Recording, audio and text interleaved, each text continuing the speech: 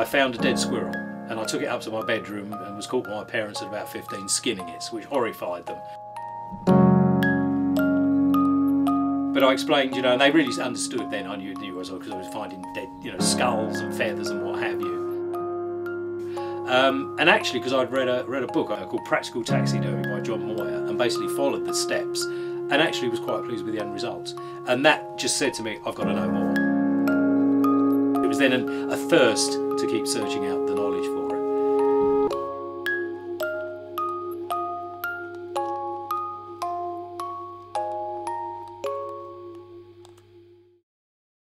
The word taxidermy literally is taken from a Greek origin and means to manipulate skin, and that way it could include leather work, you know, making shoes or something. But we think of taxidermy as being stuffed animals, and so I think it's better to have a definition that says that taxidermy is the preservation of skin, for a start, stuffing it with something to replace the muscles and bones and sloppy bits that have been taken out from inside, and that you've set it up in some representation of life. You're trying to represent the living animal. So those three components are what we would recognise as being a definition of taxidermy. It all began really probably 500 or 600 years ago with the big voyages of discovery, you know, people going around the world trying to find out what wonderful things there were. You have the opportunity to bring back to this country all sorts of wonderful things that nobody ever saw here. And some of the rich collectors set up these so-called cabinets of curiosity, in which you see dried fish, for example, and early examples of stuffed birds. So it began like that, as a way of studying and cataloguing, if you like, the world's treasures. The cabinet of curiosity, or also known as the Wunderkammer or Wundercabinet, is made a room rather than a piece of furniture. Essentially originated as a room full of stuff that belonged to a nobleman or a scholar, usually to show how great they were or how great their knowledge was. And this room was meant to represent the entire world in microcosm. So you'd have elements of natural history, normally represented by taxidermy, or you'd have minerals, you'd have religious iconography, you'd have ethnographic art, and to represent the world. And eventually those pieces became the beginnings of the modern museum. So, you know, most of the modern museums that we know now are originated on one person's collection. Follow me.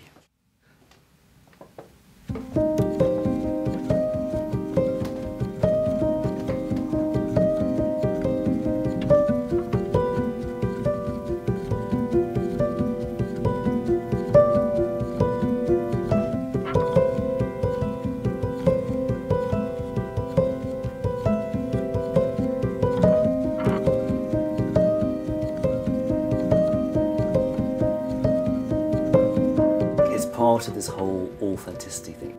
Everything is virtual now, and people don't want to be virtual. People spend their entire times in the virtual world, so they want their actual world to be extra specially actual.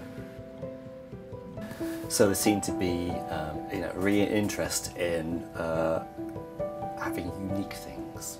And you can't have anything more unique than a piece of natural history, because even if you buy two crows, those two crows are unique. And maybe this, you know, is part of the Wunderkammer thing again. They're kind of trying to build Wunderkammers in their own homes again, to try and have the whole world in their room again.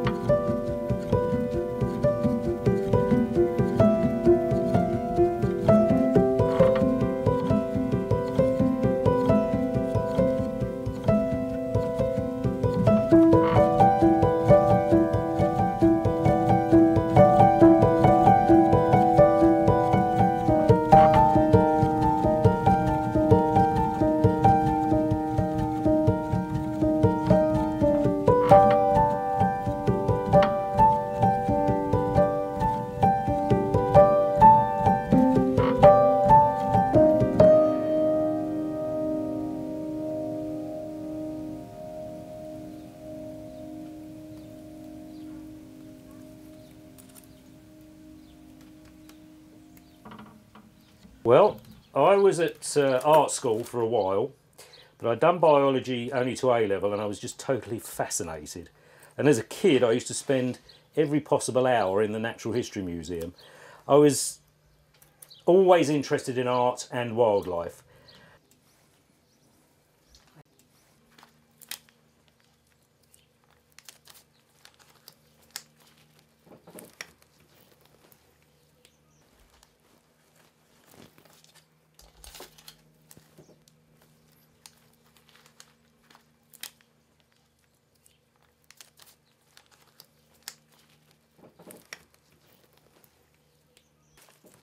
There we go. Right, antlers, one skin, one skull. I'm going to put that in the freezer now because it's a warm day, I don't like to leave things out too long. Here we've got, someone had found a green woodpecker. I skinned it, that's the skin frozen, ready for the next stage. This is basically packed with things in various stages. This is a Chinese water deer skin that I've got to do the mannequins for, ready for taxidermy. I do note everything before it goes in. Here we've got, I don't know what that is. Oh, it's a pheasant.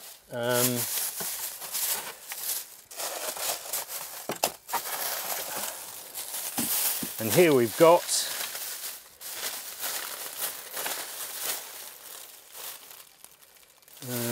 oh, that's a moorhen. Oh, my first ever piece, apart from drying out pigeons and whatnot. Oh.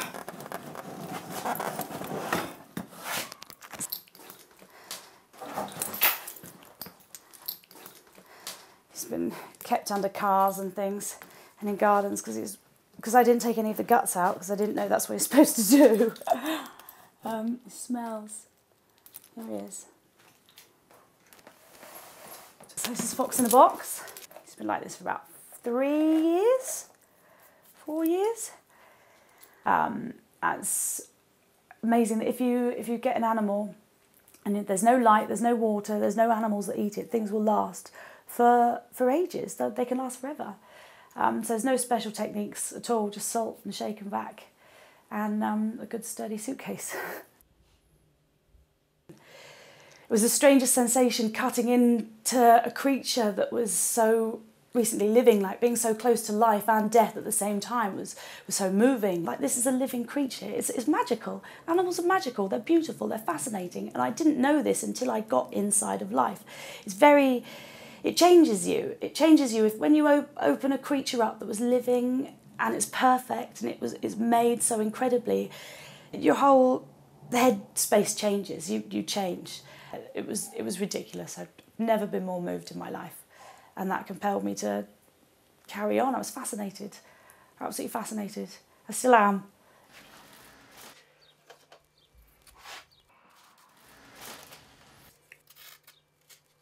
I found I always preferred building something 3D as opposed to a 2D picture.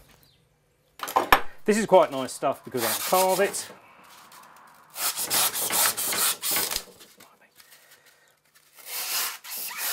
I'm going to start shaping this into the shape of this bird.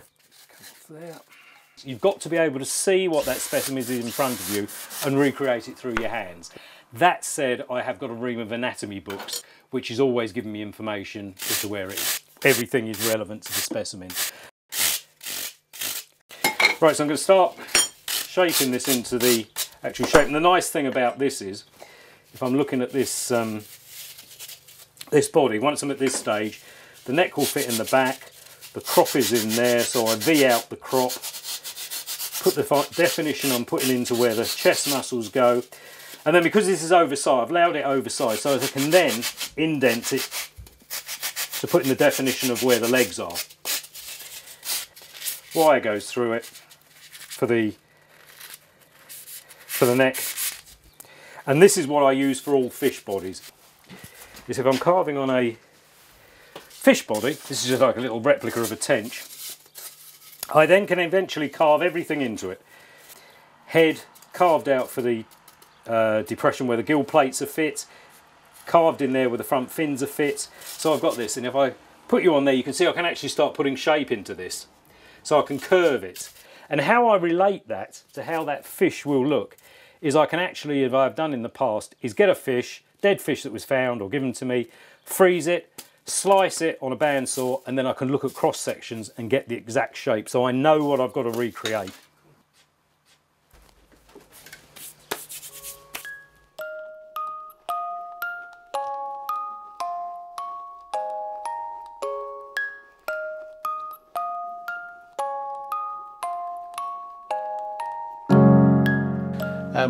Walter Potter was a self-taught taxidermist in Sussex. Quite early on, he began to recreate the famous children's poem of the death of Cock Robin. You know, who killed Cock Robin? I said, the sparrow in my bow and arrow.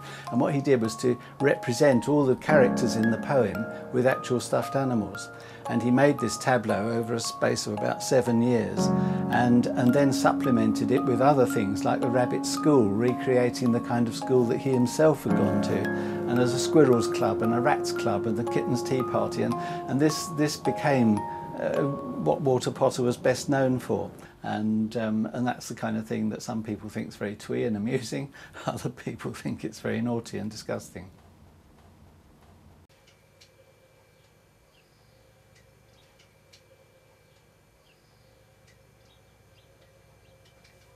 Well, the skin went in a acid pickle solution for 24 hours. I don't use the old, in the old days we used to use phenols and sulfuric acids, but nowadays we buy a specially developed, what they call a safety pickle for the taxidermy trade, and it seems to work beautifully. So the skin comes out and will be fleshed off with a knife, or, as I say, my hand fleshing machine, which has a circular blade on it, and through compressed air we'll slice it down.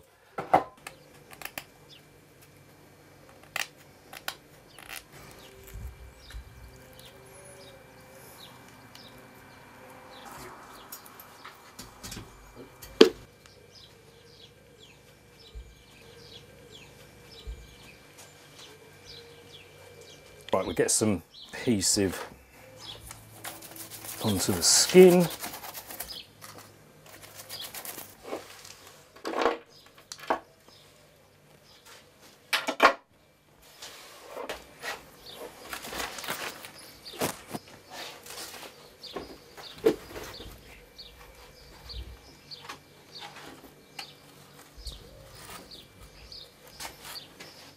This point here, this is what fits between the antlers and the top.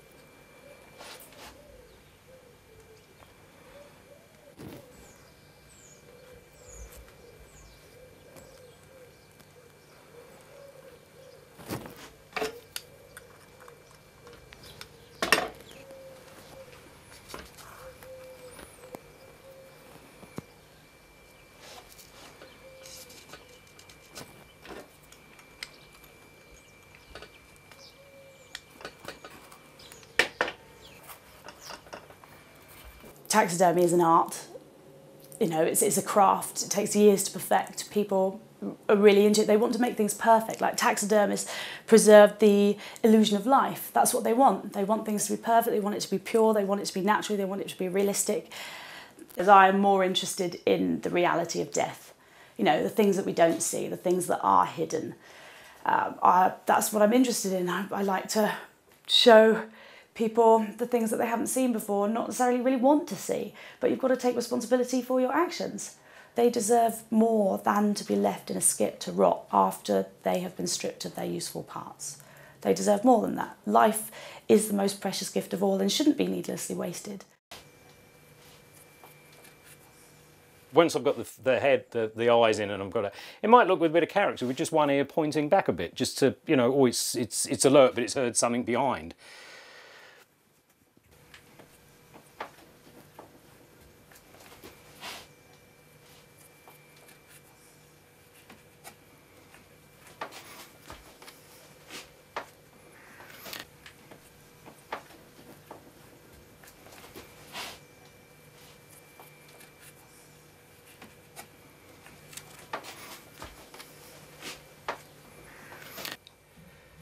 So I'm going to curve in some clay.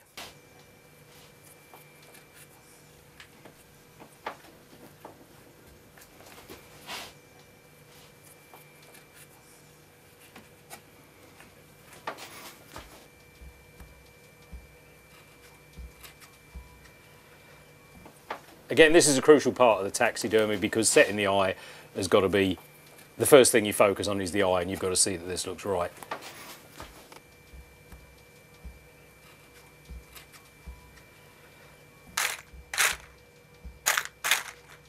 Okay, I had a really good pin which has disappeared. It's my eye modelling pin. Sod it. Well, otherwise known as a hat pin. Oh, never mind. Oh yeah. For us, eyes are really tremendously important because they're a part of the way that we communicate with each other, and we understand animals when we look at them, we look at their face, their eyes. Eyes are really important to us. So when you look at the eyes of a stuffed animal, if they're wrong, you know they're wrong. Even if you're not a specialist, you can feel there's something kind of wrong. We're all familiar with what animals should look like because we see them on television, and that's how you recognise old taxidermy in museums that's not kind of really up to it. A common fault is to have too much stuffing in there, and people sort of stuff the thing with straw or cotton wool or something, and the animal kind of balloons out. Whereas, of course, live mammals have the skin often hanging in folds, particularly things like, say, elephants or something like a bulldog. Many of the taxidermists would be setting up things they'd never seen alive. You know, they'd be working with dried skins, maybe badly shriveled or badly preserved. You know, it's quite difficult for them to know how to do things. And so you would often get animals set up in postures that are actually anatomically impossible, simply because the poor old taxidermist didn't know any better. And that isn't what modern taxidermy is all about. The best stuff is so good that it's actually difficult sometimes from photographs to see whether an animal is actually alive or not. And that, of course, is what taxidermists have been striving for hundreds of years, to try and recreate life so accurately you can't tell whether the animal's alive or dead.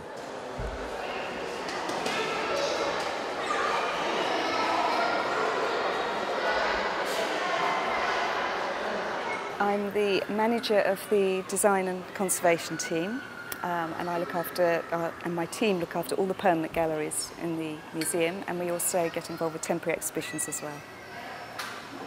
Taxidermy comes in and out of fashion, and particularly in the 1970s and 80s, sort of audio visuals and films and interactives played a much bigger part in how museums displayed their specimens. So taxidermy sort of fell out of popularity. Now it's completely different. I think it's back in vogue, and I think that's partly due to artists like Damien Hirst and Gunther von Hagen. His Animal Body Worlds exhibitions around the world have been extremely popular. A piece of taxidermy is real, and you get a real sense of what the animal is like. In fact, the museum's policy is changing in that we are now doing much more specimen-rich exhibitions. So we're putting more taxidermy back in our galleries and permanent galleries, and in our temporary exhibitions we actually commission bits of taxidermy, but only of domestic animals and very common wild animals. So, and they're small mammals, usually like hedgehogs or rabbits, mice, and they have to be certified that they've died a natural death, really. So, my favourite piece is a slightly quirky piece in the Berg Gallery in the anatomy case, and it's the head of an owl, and it has a blue pencil sticking out of its ear, which I assume is to show where its ears are, because it's very difficult to tell on an owl. So, I mean, it's slightly quirky, but I think it's really sweet. So.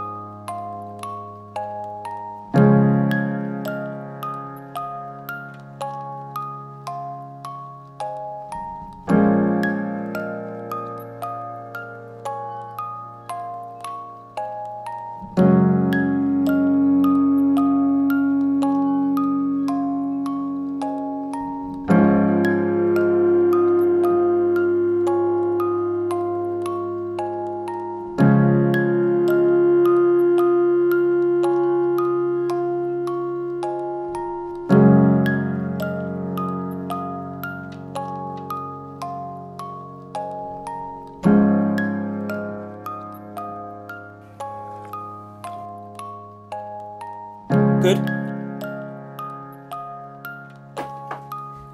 That's called quick taxidermy.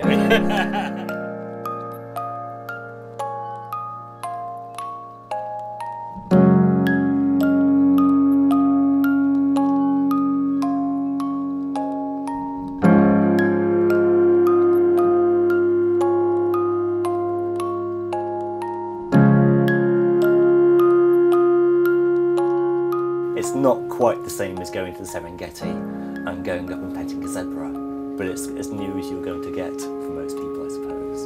It gives you a tactile experience with a wild animal that even if you go to a zoo, you can't touch that animal, you can't take it home with you, but with taxidermy you can.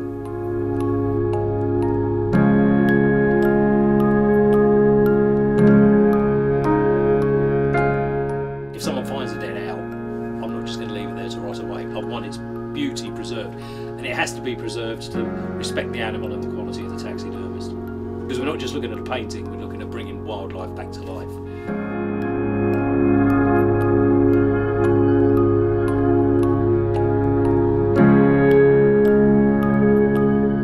Taxidermy does have a message because it says, you know, this is what the animal looked like when it was alive.